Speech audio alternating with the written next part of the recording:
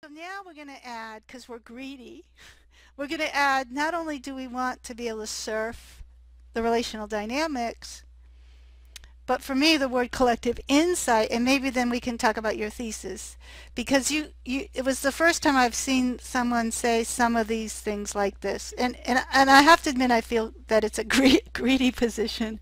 So now we're not only going to be able to surf these complex relational dynamics, but we're going to say we want to put this in service to something, right? Mm. So I call it insight. So we might all want to have an insight about something, or you know, create a new imaginary. It doesn't have to solve a problem.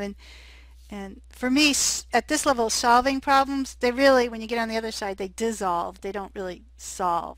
Yeah, So so solve, maybe yeah. you could talk about that and whether or not you were interested in that in your thesis or not. Oh man.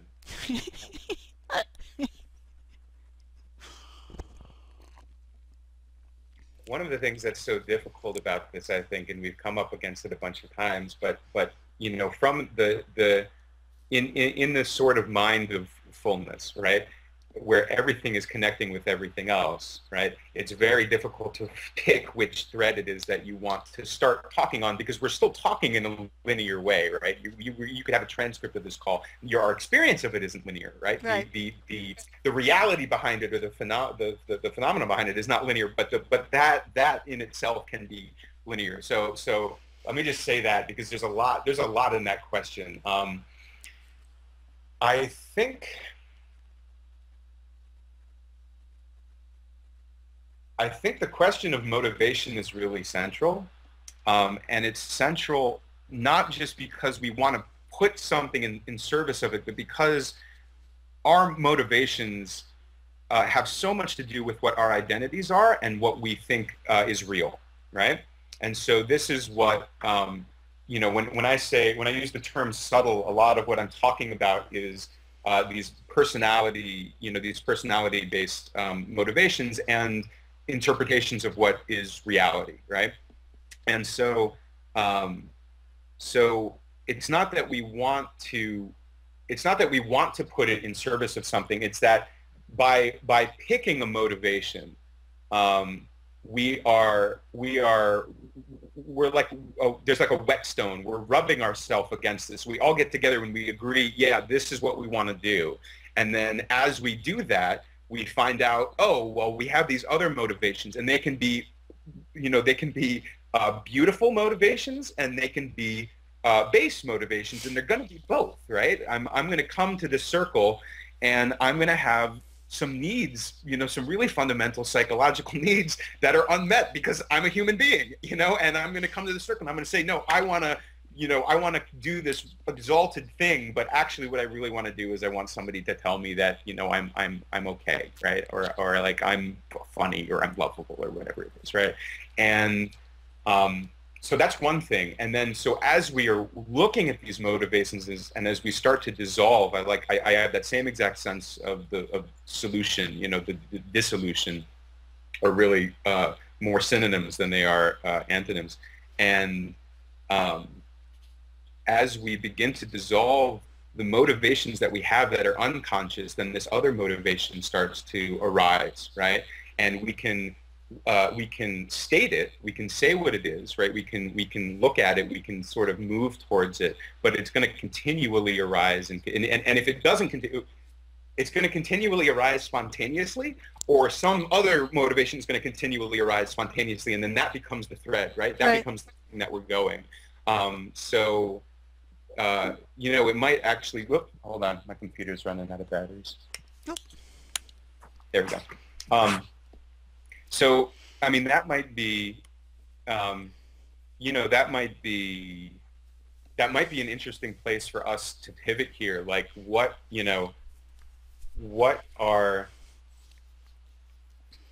what are the motivations that we're bringing to this call right now? Like, why are we doing this here? Because Mm-hmm. I think that inquiry is always going to be a it's going to be a fruitful one. It's going to be it's going to be a rabbit hole, Yeah. It's going to bring the conversation to a different place. Yeah, I think just we can answer that question, but just that last little thing you said, that's something that I've been noticing is that these other things, like you get you get involved in this motivation, and then really what I want to talk about is, why do I feel unvalidated? Yeah. I don't think those are distractions. I think there's a genius to the pattern, right? Yeah. The kelp is waving a certain way. Yeah. And in that moment, that's the direction, if we're going to speak in linear terms, right?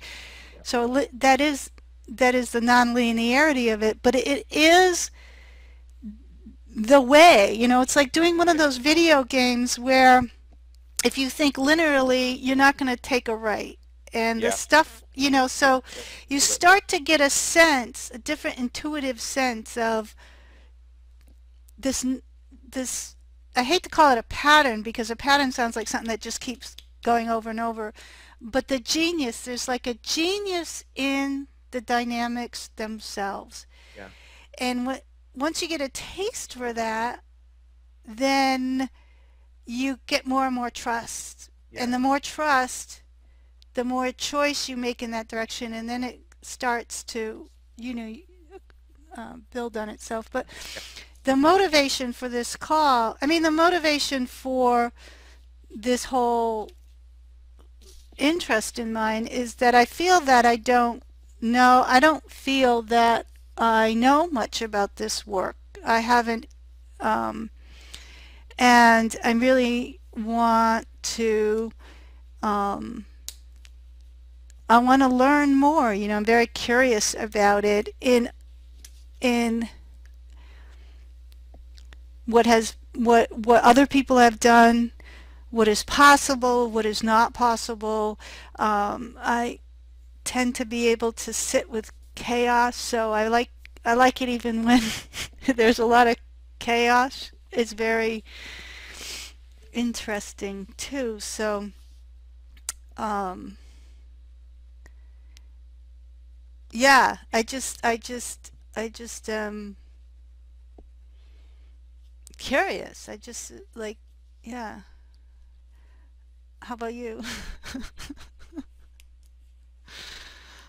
Um, yeah. So I guess, on a surface level, there's, so I wrote this thesis, and I'm interested in, um, furthering. I'm interested in furthering this, and that's, for me, I also feel like I'm not, I'm a researcher. I'm an investigator in this mode, at least. I don't consider myself to be that in a lot of places, but um, and that curiosity is also, you know, there's a dual motion there. Curiosity is not just like there's this thing that I'm curious about, but it's like there's a I'm curious about an intuition, and as I follow that intuition, I get more curious about that intuition, and it continues to pull me along. And so I think, I am. I wish I could be there. That's another thing, actually. Like, I really wish that I could be there at your place in November. That would be. It actually turns out I'll be able to be in the United States. I just got my residency card for Belgium, but my brother's wedding is actually that same weekend, so I'm still not going to be able to be there. But um, Just bring the wedding into the circle. right, I know that would be. That'd be awesomer. I don't have enough people to hold that wedding, but um, uh, yeah, Yeah. it's life sustaining. It's food, it's nourishment. Like, talking with you is going to be without a doubt, one of the two or three highlights of my week. And in a certain sense, I mean, like, one of the highlights of my week is also every time I see my baby, or Yeah, every time yeah. I see my wife. Like, that's magical, but a slightly different thing. So I'm motivated right now by, you know, like I said, I think this is a long game, and I'm motivated to really begin to explore your relationship with me, and what it is, where the resonance is between the two of us. But I'm also interested in you know in what the other thing that is happening right now, because there are going to be other people who are watching this, is sort of I'm throwing out my I'm throwing out my tendrils or my tentacles, and people are going to watch this, and that forms a connection.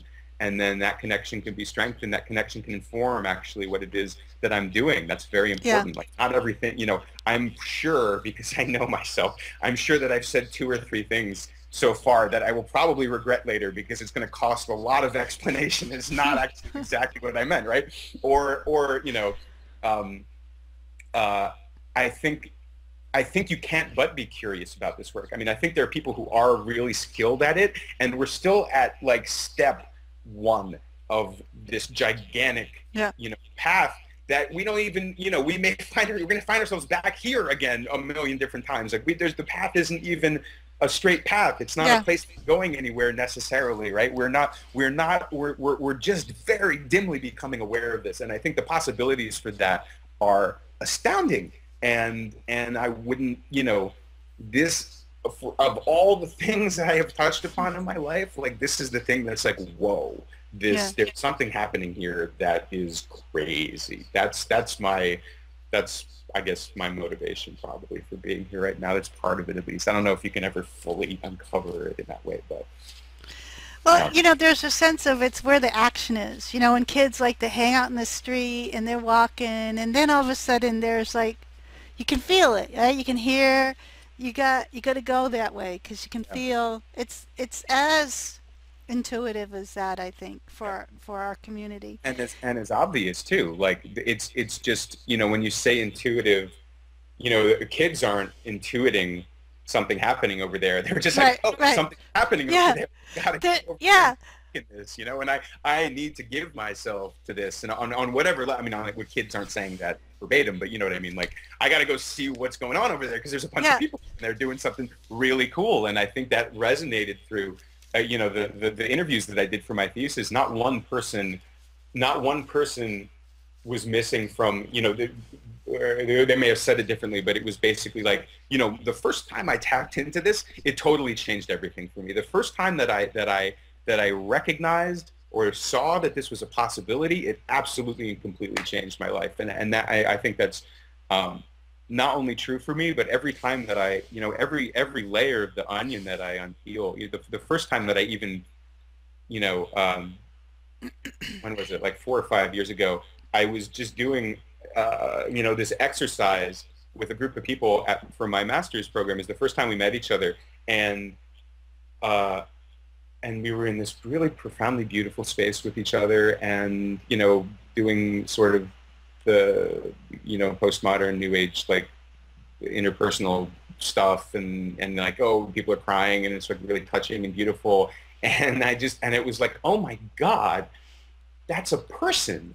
There's a person there sitting next to me, and I've never seen one before, but I've heard of them, and it was this discovery, and that discovery of what is possible when you bring people together, and start to systematically investigate and dissolve the assumptions that you're bringing to the table, is so creative. It's so generative.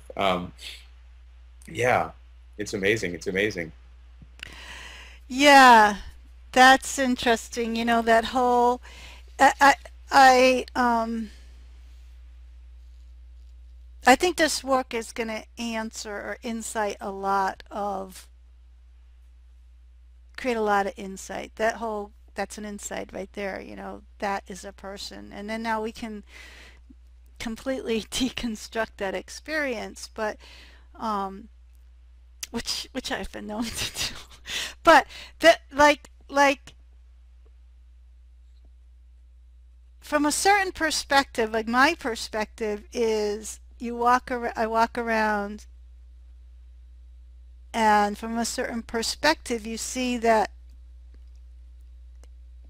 everyone, like the way we're feeling here, everything is always falling in relationship with everything else, right? This to me is kind of obvious, it could be overwhelming. And then we walk around and everyone's looking for community. And so this work, I think, has a lot to insight about that. And so when you say, all of a sudden I realize there's a person there, Yeah. and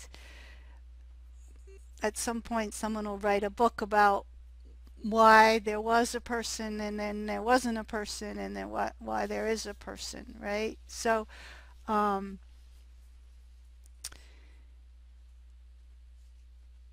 so that's a curious question. Why is it that at our state, that people can have those experiences? Why is it that it's not so that it comes as being like rare that you had that experience, but the real question is, Yeah. why Why is it exactly? is that rare? Yeah. Why was the before? That Sure. Yeah. that That, becomes oh, that's a great question too. What was the before? Is you sort of you lose the sense of, you just know something's happened. You know something's different, and that was a good thing. But you're not yeah, sure how you could possibly have seen someone else, and in the past, how did I look at people and not see them as people? I don't. That question's actually, I don't think, so hard, because I still look at people as not people. I still cognize people in my life, day to day, in ways that are not, second person. I do this with the people who are closest to me, and as I live, I'm constantly unearthing those ways of, oh, I'm actually relating in a very instrumental way to this person in front of me right now. I'm trying to get something out of this object in my life at this moment, and it's either giving it to me or it's not giving it to me. yeah, And my reaction to it giving it to me or not is either, is frustrating, or like, yes, I feel like I'm king of, shit mountain, or whatever it is. But yeah, and really, I think some of the things that we're coming to, and that start to become so obvious in these groups, the kinds of, the emptiness of boundaries, the emptiness of these fundamental lines with which we sort of locate where reality is, my sense of being me, and that meanness is a real thing that is independently real. It's not, dependent on everything else around it, what have you. Um, in the sense that, we're radically consciousness, playing and experimenting and learning about itself and discovering itself constantly and over those things. I have the feeling that it's possible for a human society to live with those things as being, basic and foundational, fundamental experiences. I won't say assumptions, but, right, ways you actually interact with people, because it is so natural too. I mean, you get there, and it's, you might think something about it. You think something about the practice. You think something that's going to happen.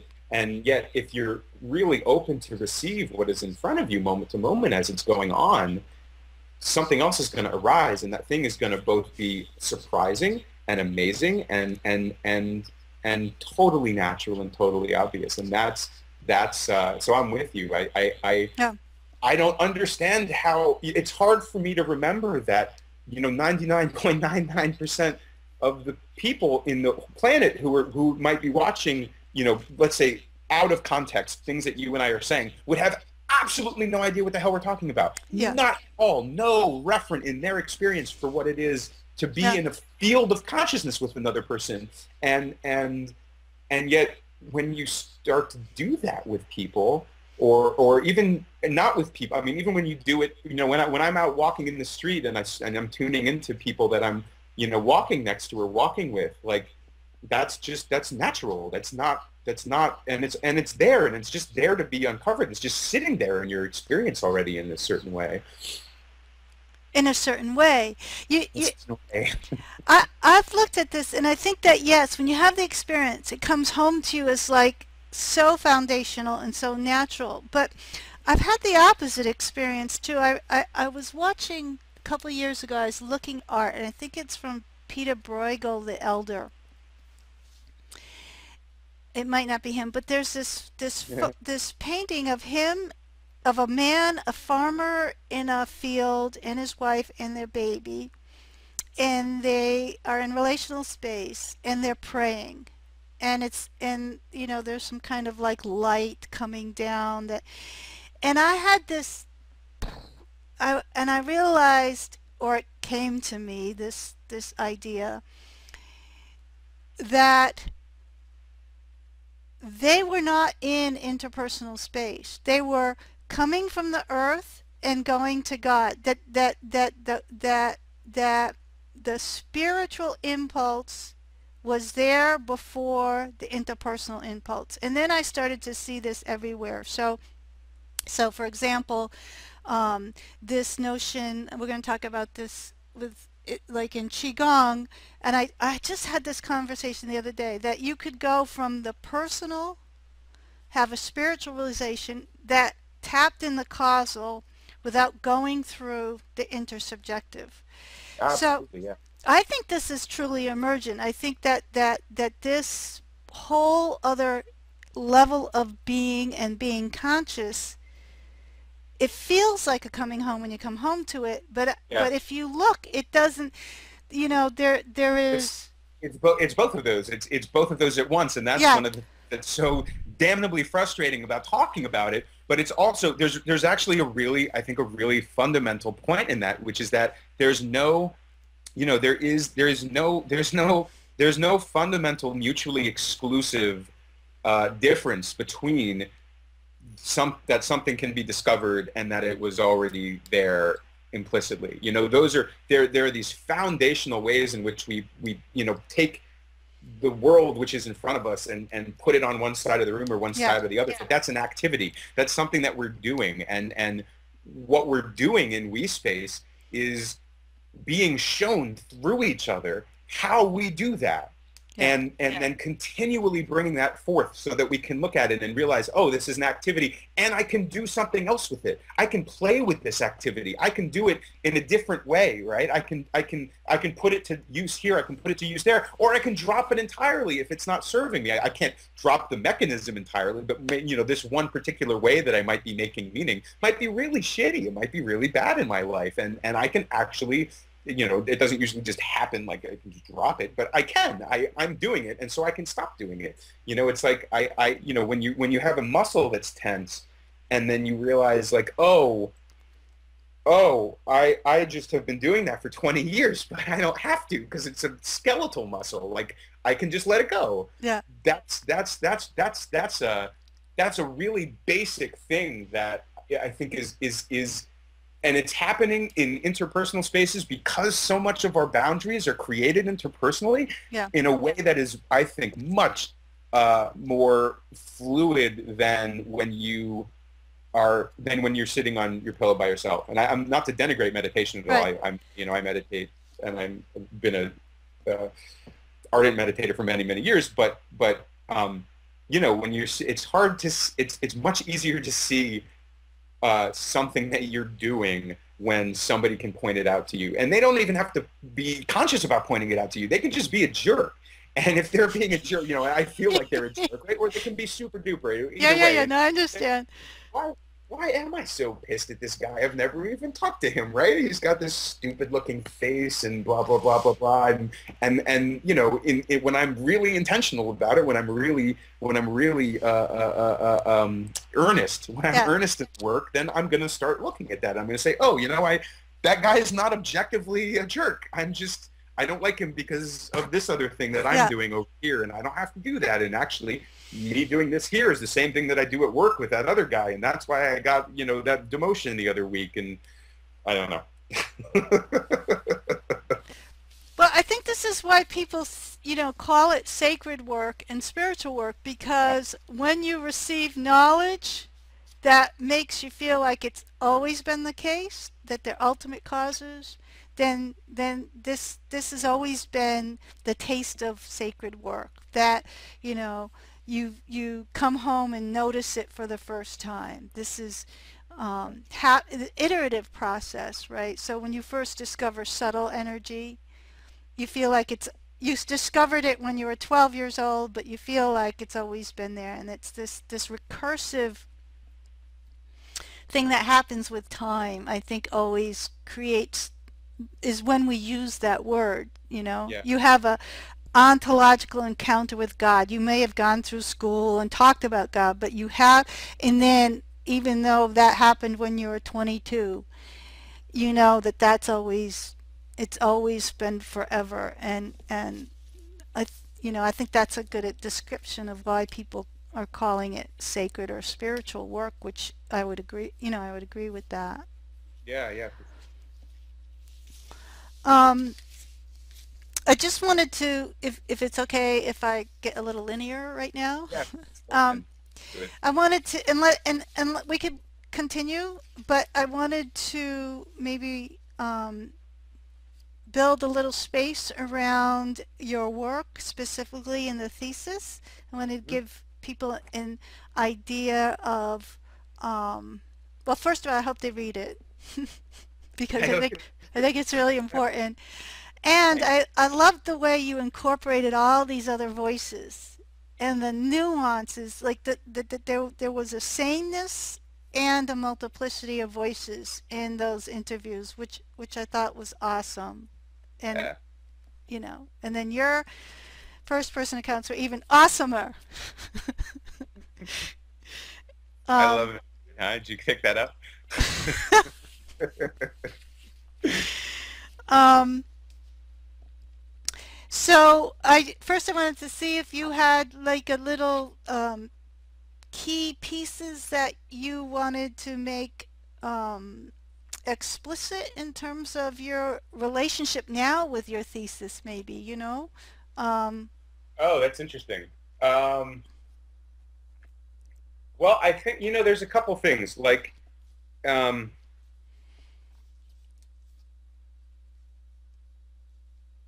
it's interesting, the idea of have writing a thesis and the idea of like knowledge, this very academic way of knowledge generation, right? Which I kind of sometimes hew to and then kind of have to leave the foundation or the what is it called reservation. I'm off the reservation sometimes with that.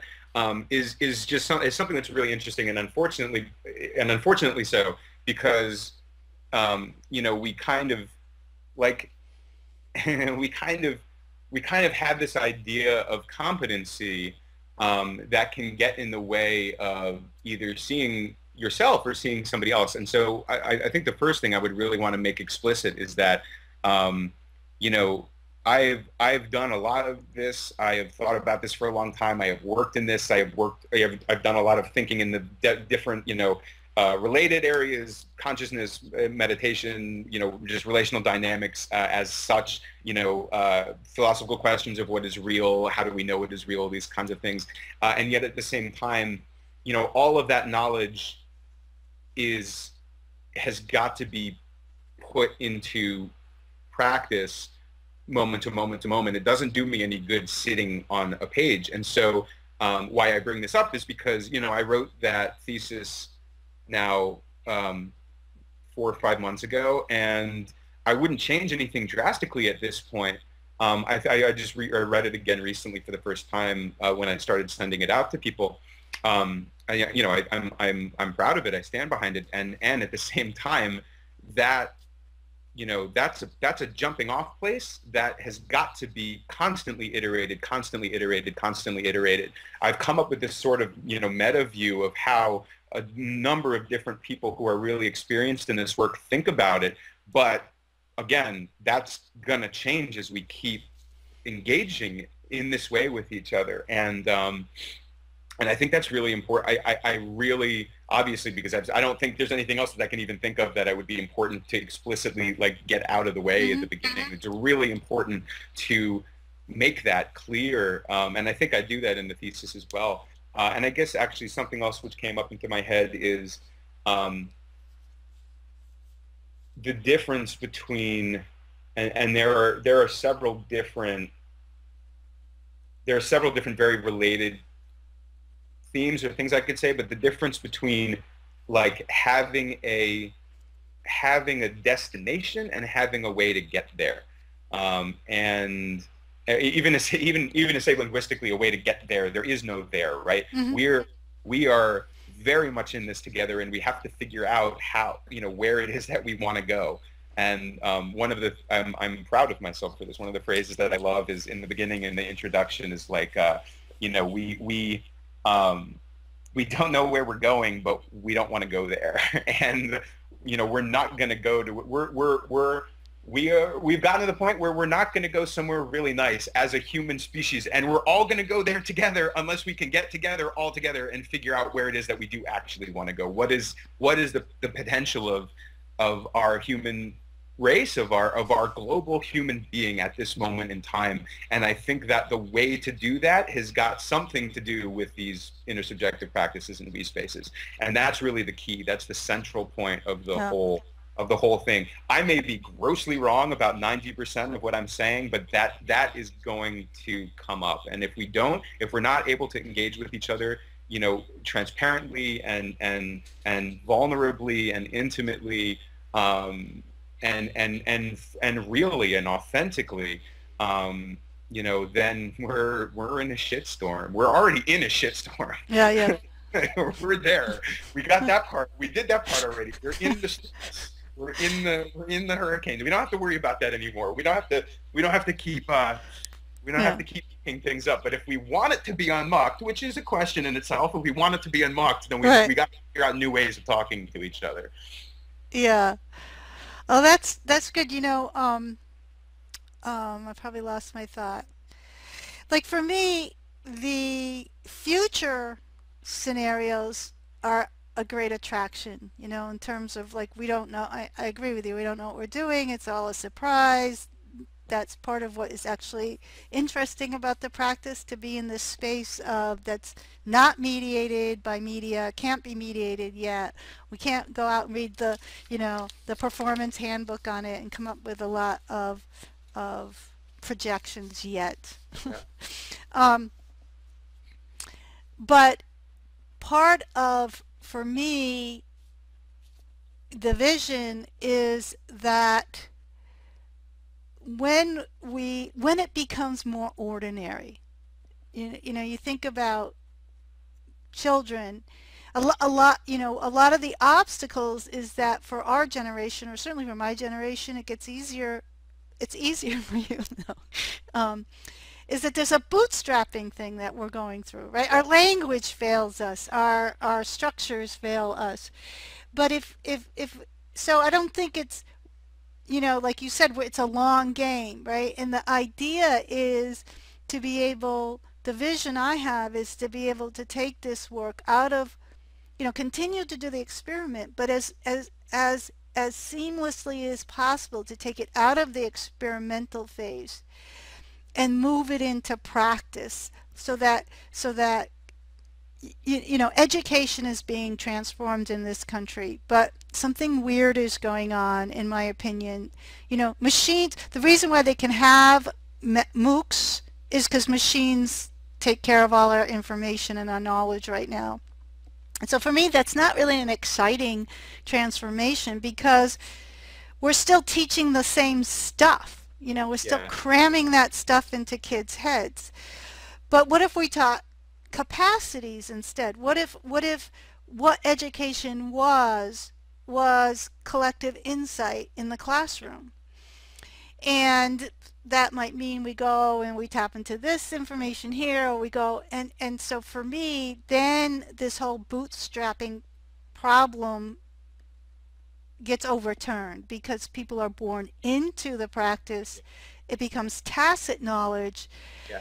And then I think that's when it actually becomes, it isn't instrumentalized, because it is who they are and becomes part of the rolling transformation of human possibility. So for me, and I don't think that that's necessarily, that move itself is that necessarily that far away. I truly don't, Yeah, no, it's Stephen Martineau says something that I'm pretty sure that I include in there, which is that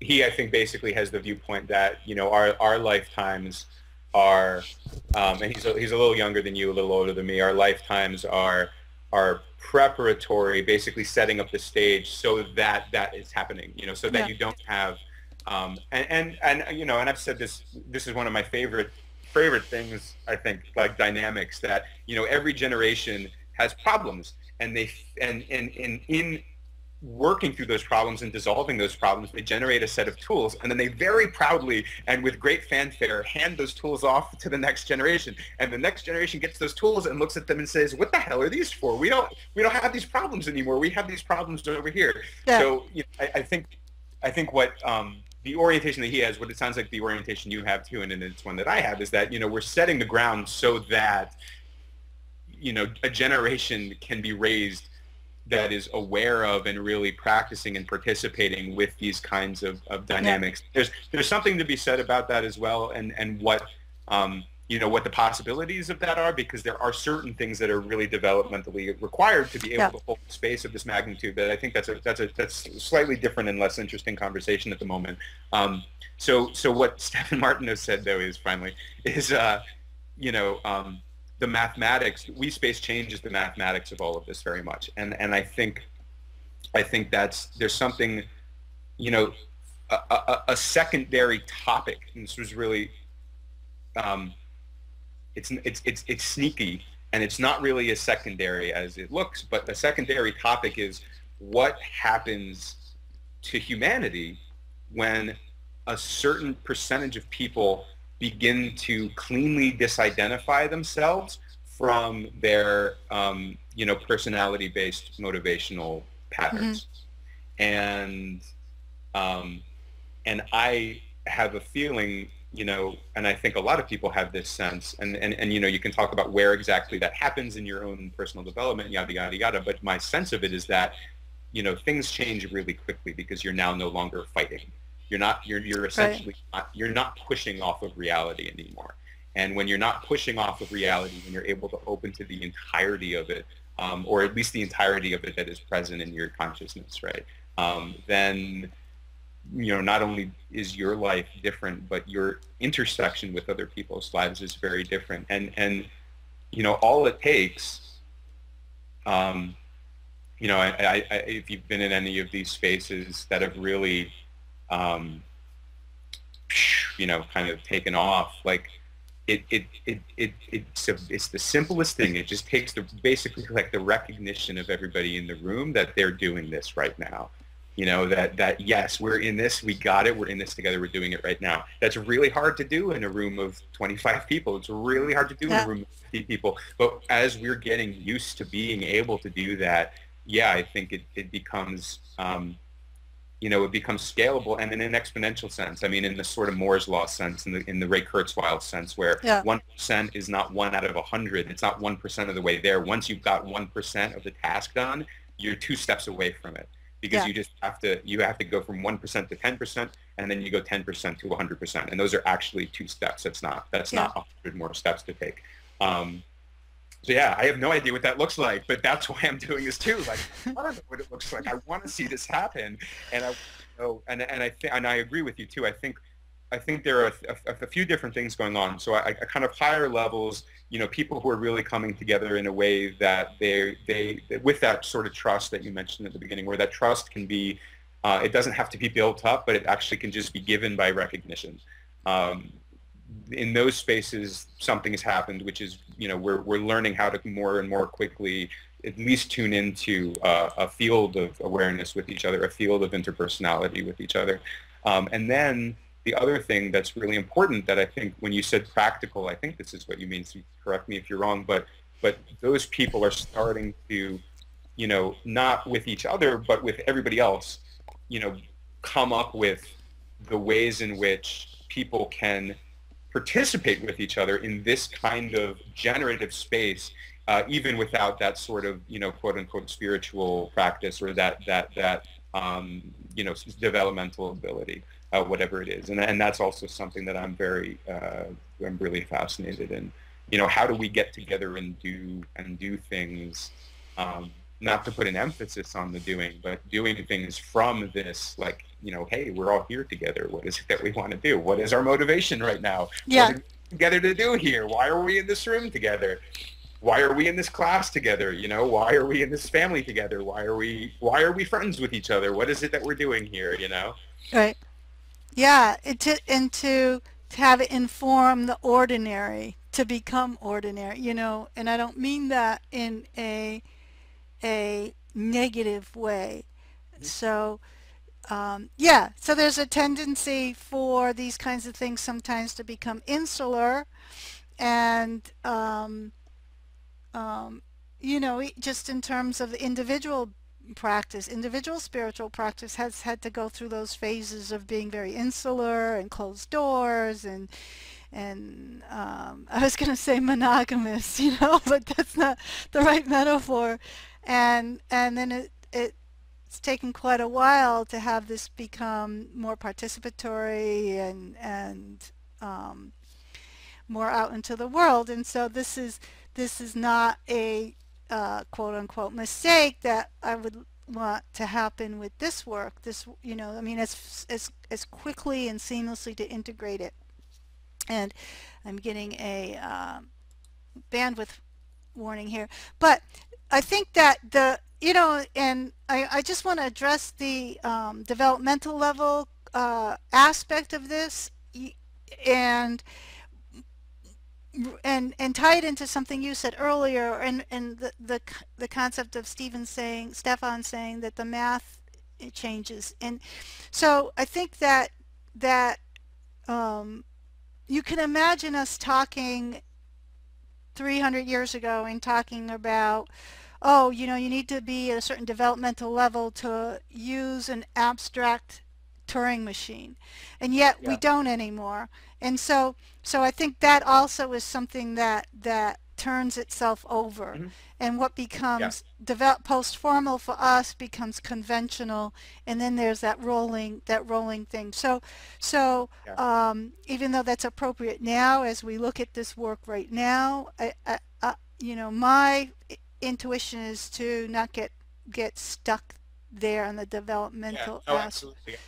I think, and I don't think I've ever, um, I don't think I've ever seen this anywhere, or I don't think I've ever talked with anybody who thinks this necessarily. But my sense of it is that, you know, we're with these developmental aptitudes, we're taking snapshots, right? We're Mhm. taking a snapshot of what it looks like to be a human being now, and those kind of start to telescope as we go on. So.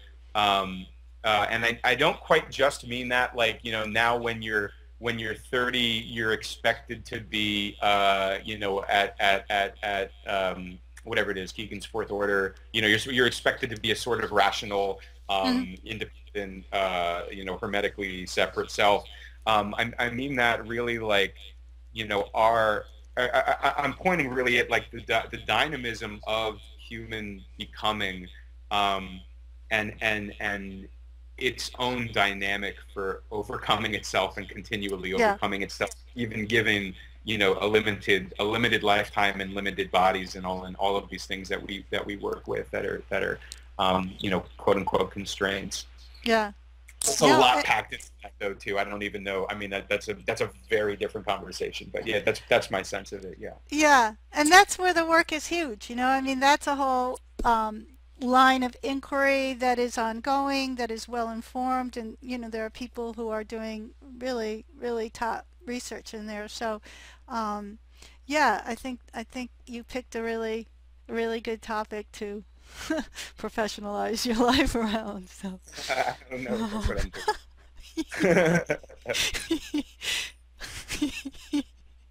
Yeah, this is actually just a really long marketing pitch. Well, I thought I'd throw that in for you. I think we probably coming to the end. Yeah, yeah, Um, because everything else I want to talk about are just like all these now. The diamond has 5 million facets, and yeah. um, Well, there's a really interesting thing that I think, um, you know, we've been talking about fullness a lot, and yet, um, and yet and then fullness is sort of like that constantly reaching out to everything. Everything has 1,000 different spurts, and it's very easy to get caught up in all of that and dragged along with that. And yet, I think to really engage with this, it also takes an anchoring in emptiness, and the emptiness sees the emptiness of all those facets of the diamond, and it's able to see the diamond all at one time. So rather than being like, all these faces are coming up constantly, I want to talk about this face and this face and this face, there is a sense of, what is the thread?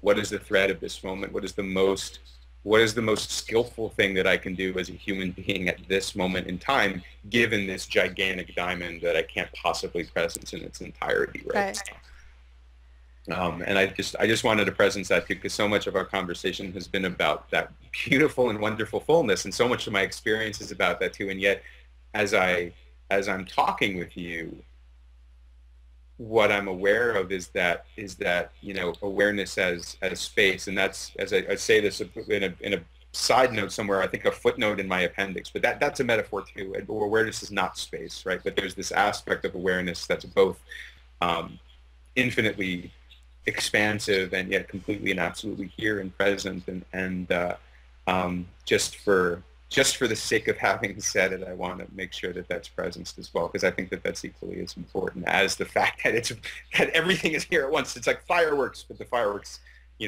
need the night sky. Without the night sky, you can't see fireworks. So. Yeah, and I think of it as cascade, but it's not like, it's like it's just energy and enthusiasm, but the whole is not absent because you haven't articulated the parts. Yeah. The parts are sitting out, they're like, the fireworks is good. The parts are out there being generated by the whole, right? Yeah. So it's not like you're chasing something. The whole is the explosion of the enthusiastic. Absolutely. Yeah. That urge too is this is how the whole expresses itself in this moment as this part, as this moment, or what have you. Yeah. And, I think I spent some time this summer in Switzerland with a group that used to be called the Global Cooperative Forum, that grew out of Adi Da's work, but they're coming at this from a slightly different direction. But there's a lot of resonance with the work that I feel like we're talking about today. And one of the things that I heard when I was there, I don't remember who said it, but it was like, for a truly genuine world governance, right? For a truly genuinely global organization, you can't have representatives whose mission is to just represent wherever they're coming from. If you're from the United States and you're in this, organization, to say you cannot be representing the United States, you have to be representing the whole. And I thought that was such a beautiful insight such a difference from the way that we do representative democracy nowadays. But you're not just we are waking up together, and individually we are waking up to being these nodes of consciousness growing out of the universe, and constantly growing and constantly growing and constantly growing out of the universe, and yet we're not separate from all of that. We are that movement to emerge from the whole. Every moment we're doing that, and I think that for me has been maybe the thing that has most changed my day-to-day experience that I've experienced within these spaces. Like when you're, I think it's in it's in the appendix that talks about an experience that my wife and I had. But when you are subjectivity, and the bounds between your subjectivity and somebody else's subjectivity, not your experience, right? Because our experiences are different. But the bounds between your subjectivity and my subjectivity are not to be found. Go and look for them, and you're not going to find them anywhere. And anybody, I think that's happening is, and in these groups, what's happening is we're waking up just as subjectivity, which holds everything within itself and is everything at the same time.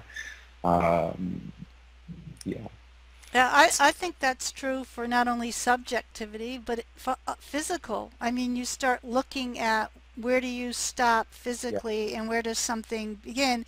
yeah, And so there's extension in space in all those levels, subjective, intersubjective, physical, but then there's also the time. yeah, There's no, you can't find the origin, and so when you truly, I mean, I wrote this in my paper, when you truly start to participate, you get in this very Whiteheadian, you get extended in space and time through yeah, all those levels, yeah, and and that, talk about relational dynamics magnifying. I mean, this is creativity itself, or yeah.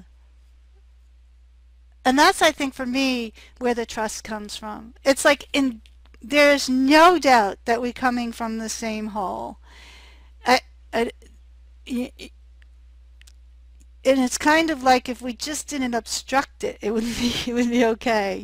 I know that's a simplification, but that is the axiom, right, of this work. It's that no matter how many diversions, diverticulations, pluralism, even if we have incommensurable beliefs, none of that can change this fundamental axiom of this completely shared history and completely seamless extension. yeah, And yeah. it's worth the price of admission. Yeah, it's a fantastic ride, kids. Uh, yeah, I just it's funny because even that word trust, like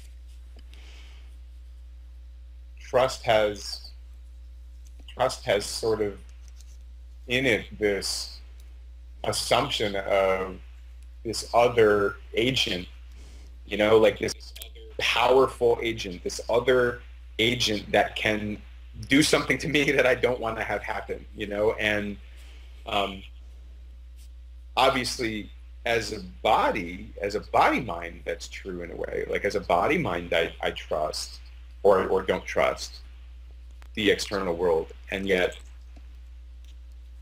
that it's not even like there's no. I'm riffing off of your. Yeah, yeah, There's no doubt. There's no doubt that we're coming out of the same hole. But it's also too. It's like it's too obvious to mention that sense of trust is not even. It's not implicit. It's not like hidden by any means. yeah, But it's so out there as to not even need mentioning. It's not a golden, or what do we say? It's not a pink elephant. It's not a 500-pound gorilla. It's a golden elephant. It's yeah, it's there. It's the medium through which we're interacting. Is that trust? Is yeah, that lack of, or that not lack of trust, but that disillusion of the need for trust, the dissolution of there being this important difference between trust and between doubt. yeah. And then we have this extraordinary phenomenon, right? Because if we were really coming only from that place of trust, we wouldn't have a word for it, right? Because we would be that. And you can't have a word for what you be. Yeah, But we also have what the Buddhists call is a path, right? So we're born in the middle. We're yeah, born from the trust, but we are not that until then in our day and age we get post-formal and we start to deconstruct why we're not trust to find who we really are. And this is also, right, so if we want to be inclusive, this is the other side, I think, of what you're trying to say about trust. That there's that, and yeah, there's the dynamic. Trust is not just something, is not just emptiness. It's that and the yeah, dynamism of making itself known. yeah. And Sure. yeah, Yeah. There's something very important about finding that, and I think the way that I'm, coding or cognizing what you're saying is that and which I completely agree with you. I don't yeah, mean yeah, to suggest that it's just that action, but that that's sort of one end of this, and spectrum's not exactly technically right, I think, but just for the idea, it works fine. But there's this Yeah. spectrum of trusting that, in the act of being with one another consciously and investigating and inquiring and intentionally, trust becomes greater and greater and greater. You have greater and greater and greater opportunities to be trust and to share trust and to give trust. And then, as that comes out and iterates and iterates and iterates, then at a certain point, oh, it's not trust anymore. It's just me. It's just being. I don't think that's a state experience. No, I know. I hear you. But yeah, I mean, that's my experience and the way that I understand it, at the least. Yeah, I don't think that we are articulating different perspectives. We're just keep nuancing it. And yeah, no, I hear you. That's why I said it's worth the price of admission, because you're born into this conditioned experience and you're small and helpless, and then you have to. Well, and you need to, I mean, one of the beautiful, I have a daughter now, and as you mentioned earlier, and she's not quite 6 weeks old. And, no matter how good of a job my wife and I do in raising her, she's going to be conditioned. That's natural. It's normal. And it's a good thing. Yeah. And that ties into what you were saying before. Like, we tend to think of our conditions or our pain or our vulnerabilities or our issues as being the thing that's getting us in the way from this other thing that we want. Yeah. And that I think, in the terms that that's an egoic thing. That's a rational thing. Right. That's a linear time thing. That's a projection of, that's a projection of everything good out into the future. And that's a good thing. There's no problem with that. That's the fuel that we use to develop. It's the fuel that we use to grow. And it can be a bad thing. I mean, if I don't do this, but, if I went downstairs and eat my daughter senseless or something terrible like that, right? I would never do that. But if I did, she might not have the capabilities to get over that ever, right? And that's a totally different question. But in the normal course of your development, as you grow up as a person, you're going to be a person in a way that is going to obstruct half of the universe. And then the second half of the story is, how do you recognize that you did that and then undo that, but in a way that isn't, not going backwards, but in a way that's like, oh, I'm now home, but it's also the first time that I've been here. I'm home, but I'm different. I'm home, but I have these capacities that I didn't have when I was not doing this, or when I was born. And I look at it as a generative thing. There is, I call it the Plato theory of cosmology. So it's the way that for me, the reason why complexity grows with uniqueness and not the other way around is because of layers of generative conditioning. So I think of, like, what the Play-Doh fun factory is? Like, you put the Play-Doh in the thing and you squish it down. Play-Doh, not Plato. No, Play-Doh. You know that thing? You put the Play-Doh in and you squish it down, it comes out the hole, right? Yeah. So if I put a star there, it comes out as a star. That's a condition. But if I put a star and a right. something else, it'll come out with two conditions. And if I keep adding conditions, then the thing grows with complexity and uniqueness at the same time, right? Yeah, totally. Yeah. Yeah. Yeah, and then so what you're saying is that, and I think it's sort of similar, I think, or I won't go in. Yeah, I mean, it's a simple model. Don't you? No, but it's a good one though. It's again, the recognition that, again, it goes back to that, like, there isn't nothing that could possibly be coming up right now nothing that could possibly be coming up right now could negatively impact what is happening unless it's reacted to, right? Like, so again, your conditioning, everything that you're bringing is crucially important. That's why we need everybody in this. That's why this is something that we need everybody to be doing in a very real way. Everybody has got to be getting together and talking with each other in this sort of way, because we need everybody's unique conditioning, because that unique conditioning brings something to the table that nobody else possibly can. There's something that's really, it's kind of trite. We say it, we've said it before a million times. That's why, though. That's like the dynamic behind it, and it's real. It's something that's actually and very much true. And if you're in a relationship with somebody, I think I have this in the thesis. Is one of the things that I really love that has come out of this work for me.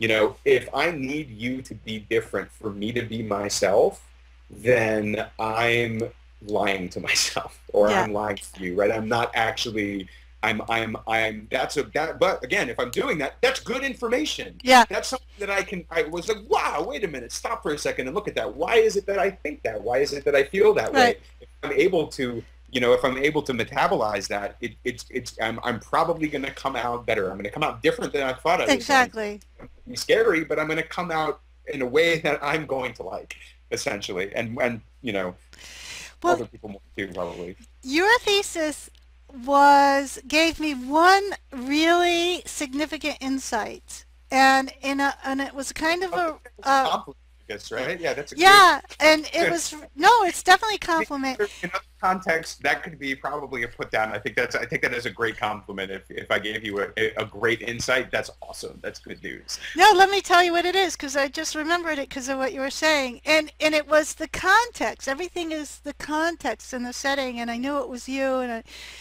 Anyways, so you start off by quoting Bhaskar, or quoting what he says often about trying to build the eudaimonistic society where the Yeah, conditions for the flourishing of the one, right? yeah, And so you weren't making the point, you were kind of starting off with his point. And then it was like, boom. I'm like, we're not building that. That's yeah, exactly how it works. yeah. That's how it Like is. Yeah, that's the why. You know? yeah. And you know how like you said, insights are like it comes with a state experience. So for a viewing audience, it might seem very trivial, but it just like, whoa. And then the why behind that. So, and this is sort of the third shadow topic, right? So we have we space, then we have like what happens as humans start to develop into a place where they're no longer sourcing themselves from like personality motivations, and they get together and practice that. And then the third part is, why would we do that in the first place? Why isn't that just the way that we do things? Yeah. And it's because, when we what we take as real comes out of these conditionings that we have, and it's very hard to do that nowadays. And I don't know if this will ever not be the case, but it's very hard to do that without breaking the world up into these categories and into opposites. And one of the ones that we do so regularly that we don't notice it is autonomy and community, or I and we, or agency and community, or whatever it is. I mean, we have a million different words for basically the same thing. And what you come into contact with while you're doing this is that those were. It's not that they were never separate. It's that, yes, there's this kind of autonomy and there's this kind of community. And yeah, in a way, this way of being preference is autonomy and this way of being preference is community. But as you develop, you're developing into deeper expressions of autonomy and community. No matter where you are, the more autonomous that you are, Right. the more available you are to enter into community. And so that fundamental boundary line there isn't something that is describing territories that are separate, forever. They're not even really describing things that are necessarily, these two polar dynamics that are always playing with each other. That line is the activity of creating my agency within community, and it's not in conflict. And in fact, Right. and that's what's in that Bhaskar quote. In fact, if I am creating the conditions for my own best, greatest, whatever self-development, I am necessarily creating the conditions for everybody else's, and vice versa. And Right. if I'm doing one of those things, I'm also not doing the other one, because that's the way it works. Those things That's are not the way separate. that's the way it works. It works. Yeah, And and we could segue now into, which is not really part of this conversation, but how our language, our dualistic and dialectical, our language doesn't help us, although you just did a really beautiful job. But Yeah, I disagree with you actually. I think I know. I mean, I know the point that you're going at, and I think I don't. It's in language, right? It's not like a. It's not a function of language or some essential thing about language. I think it's the way that we use language. I think it's the way that we're cultured to use language. But oh it's no, I to agree with you. say that is a. Yeah, you used the word poetry before. It's possible to do that in a way that is a. You know, you're poetically Right. bringing the world, and it's not in the language, but it's in the communication. It's in the transmission. What am I giving to you as I'm using language? Where is the language coming from? So so yeah, and I'm sure you're saying the same point too. I just, it makes it funner if Yeah, I yeah, disagree. yeah. I think that we don't have to belabor the point, but the way we normally use language, and we get distracted by the sense that these boundaries are rigid, and our language can do that, or we can use you know what I'm saying? Yeah, There's an iterative aspect to that, but um, yeah, I think that I mean I love the way you talked about you just what you just said was much more mature than the other ways people have talked about the tension or the dialectic between agency and communion and we space. What you just said was much more, in my opinion, mature way of talking about that. It's not clear to me that people aren't saying or experiencing the same thing. It's just that your articulation of it, I think, for me anyways, captured more of the systemic and generative nature of that than the appositional or tensional yeah, nature of that. yeah. And I Because these think things are all generative. right, right, Yeah, absolutely. And I think that has to do. You said it's not exact. It's not so much maybe in the experience, but you're still interpreting your experience through whatever structure it is that you're speaking yeah, through, like whatever yeah, your filtering is, you're still going to be speaking it that way. And I think part of it is in continually being drawn back into this space where that was that's being shown as not just being the way that things are, right? and right. and, and actually, you know what, I'm going to take a right turn here because that has something to do with the question for service too, which is um, um, you know, I took a right turn into a brick wall. Oh my God. I just had this totally fully formed like thought bubble, right? With like all of these different things going off of it, and I dropped it and I don't know where I put it. Um, what were we talking about? Bashkar. Uh, Okay, so I said that. Okay, so I said these things are always generative. They're not necessarily. It's a very subtle thing. So when we talk about it as being intentional space, that's different than when we truly see that they're generative. right. And then that's the last thing I said. Well, and then we're always, and that's one of the things I think that, every like, I won't say it in a developmental way, but every realization that you have, which carries with it this notion that it's always been there too, right? It's something new, and it's also always been there. At least that's the experience of it. Um, uh, that maybe I should. My baby brain is catching up with me. That's so funny. I just did this. Fast uh, talk, generative. Oh, there it is. So so yeah. I mean, what reality just does that, right? Reality is generative in a way in which it couldn't not be, and it couldn't ever not have been. But in coming into contact with that, like in actually realizing that in my experience as an agent, as a being doing, right?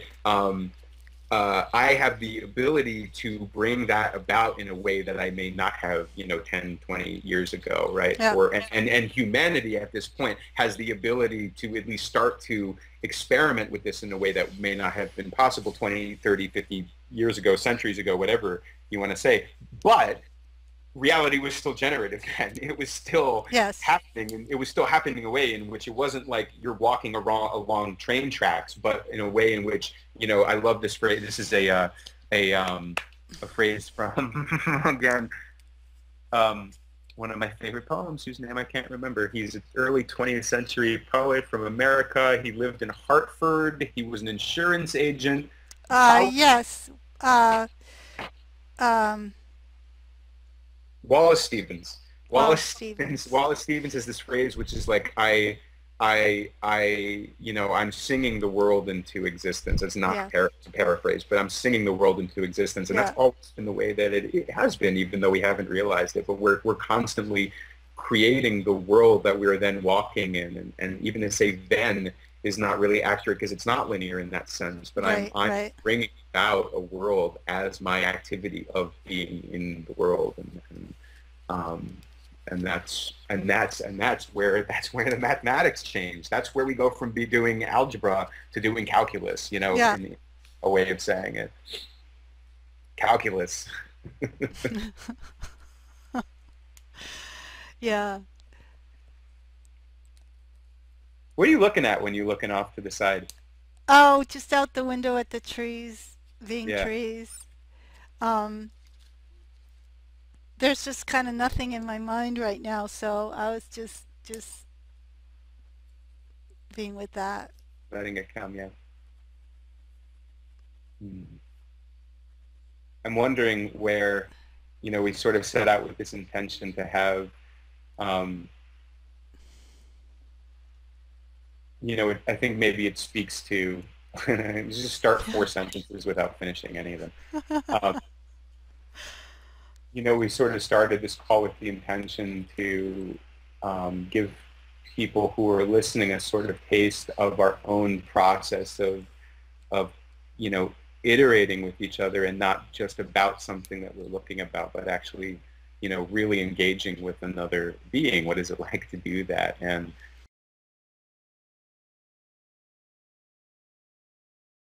uh, um, so I'm wondering, and I think one of the interesting things, so my response to that question of like how have we done in that, so I have like sort of there are 2 points that come up for me. One is that I think somebody watching this probably, um, unless they're really tuned in with us, or I won't say it that way, but it could very easily look like you and I are just having a normal conversation between two people who happen to know each other a little bit, and are sort of poking at each other in an interpersonal way slightly. And yet for me, I'm very aware of interacting with you in this way. But the focus of our topic has still been we space practices and not what's going on between the two of us, right? So that makes it so there's a lot of interesting things going on here. So I feel very much in this relational space with you, but we're not putting attention on that relational space as it exists between the two of us, which makes it a little bit different. And yet that has been a very, it's been a strong experience for me as I'm here with you. I'm very conscious of being with you right now, and have been the whole time that we've been talking. And yet I think from the outside that probably it's easy for it not to look that way. And I think that speaks to, these are participatory spaces. You really need to be, and of course I could totally be projecting that on people. Yeah. So I Yeah. have no idea what you're thinking if you're watching this, because I'm not you right now doing that. But as I feel into that, it brings up that sense that you have to engage with it. You can also study it, but if you're Right. studying it, you better engage with it, right? You better actually be doing it in Yeah. your relationships and moment to moment. Yeah, I feel the same way. I mean, the word that came up for me is I felt and feel Yeah, accompanied, yeah, like through all of that. And um and really it's kind of like um the way we set off and having that feeling of fullness, and then it's just like watching it show yeah, up through this. And and and I think that's an important aspect of the work, because we practice the work itself as an object to create capacity, but then as it becomes tacit knowledge, it you play in that capacity. Yeah. That's how I feel with you, and like we started off by saying the first time we met each other, this kind of natural synergy. Um, you make it easy, So, Oh. so, um, but yeah, not to get hung up on what it looks like. I want I want to stop you for a second and actually let's because I that's I was very affected by that when you just said that. That was really I felt very touched by that. You just that totally lit me up. I appreciate that that compliment Yeah, or that because observation. what happened was when I was talking about that, I went back to that first. I could see us on the porch there, and I could feel that's you, and that I could feel you, and I could feel what that was like, yeah. So, and then that's what came out of my mouth. You make it easy, because that was what I was. Yeah, I went there, and you seemed, you were right there, and like, so. So thank you. This has been great, Yeah, this is one of the fun ones, huh? We could Uh, have gone on for who knows when it actually, if we were together, like, you never know when it, no, yeah. it's a long game. It's a long game. Um, yeah, thank you very much. I mean, Yeah, thank you for. I mean, I just feel I actually have felt very supported in putting my thesis out there because you've sort of been there with it, like literally every step of the way. Like anytime you almost do anything, you're almost invariably the first person that notices and that reads it and that looks at it and starts to. I think I definitely I have an audience in writing my paper, and that audience is composed of a lot of different people, of course, but you were clearly one of the people that was sitting there as I was writing the paper and sort of influencing me as I'm yeah, going along with it. So I'm really, I'm both, yeah, no, I'm just grateful actually and yeah. happy and yeah, All right. Well, you and I have hope a great uh, evening. I guess it's late there, but uh, I got to start cooking dinner for my family actually. awesome. Uh, got to start eating dinner with my family. Actually, is what I should be doing. But yeah, thank you, and I hope I hope that this is helpful. That it isn't that it gives people an idea of what Yeah, is going on and what some of the exciting and emerging things that are happening, and yeah, yeah. Great I hope work. it's the symposium as well. I hope that it helps get the word out about the symposium, which Yeah. is uh, We'll talk again. If not before, certainly we'll touch base on what the for symposium sure. was like. Yes, for sure, totally. Love to your Well, family. yeah, Great. thank you. Bye bye.